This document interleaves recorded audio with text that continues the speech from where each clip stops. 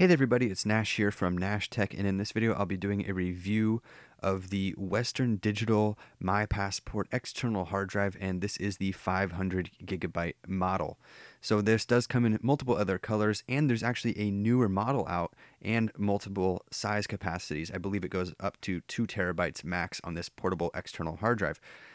Like I said, there is a newer model, and the reason I picked up this older one was one, because it was a whole lot cheaper than the newer one, but the newer one does look nicer and it does support USB 3.0. This is USB 2 only. So let's take a look here at the actual physical design. First, you can see it's got a single connector. There's no power supply needed, and that's what's nice about external portable ones.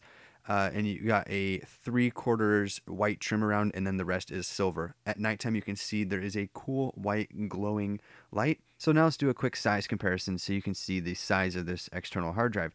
I'll compare it with the iPhone 5. You can see it's not as long as the iPhone, but it's a little thicker and maybe a little wider.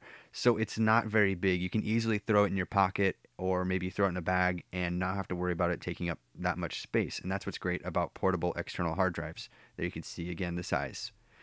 So the main reason I got this, one, was because it's portable, and two, because I needed something that was cheap and lightweight to throw in a bag. I just throw this in my camera bag. As you can see, it's got some scruffs around the trim, and that's the main reason why I got this. I needed something I just didn't care about. I wasn't worried about breaking. And it's not advertised as a durable external hard drive, but in my tests, it's done quite well, and it's got nice rubber feet on the bottom to keep it from sliding around on a desk.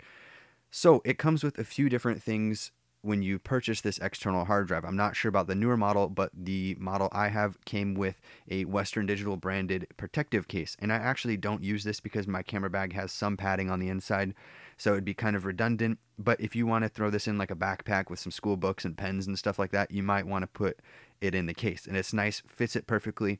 The inside of it has a nice mesh finish with a slot to put maybe some SD cards or the USB cable. So it does come with the standard 2.0 USB. It is not 3.0 like I said before. The newer model is a 3.0 compatible. You can see you just plug in one there, no power needed, and it's a kind of short cord, which I actually appreciate. It's nice and compact, real easy to throw in a bag. You don't have to worry about this cord getting all tangled up and stuff like that. So there, it comes with the standard USB cord, and it also comes with a desktop, maybe cradle or docking station, depending on how you want to call it. Let's flip that around. And it comes with this docking station, so if you want to make it look a little nicer on your desk. I personally do not use this. This cord, though, is a bit longer, so if you want it to wrap around maybe under your desk or something like that, you can easily do it. And I just usually place it on top of another external hard drive like so. So it does come with two different cables, this one being the longer cable and the regular cable being shorter for more portability. And it also does come with some brochures and pamphlets on how to use this external hard drive, but I don't really need that stuff.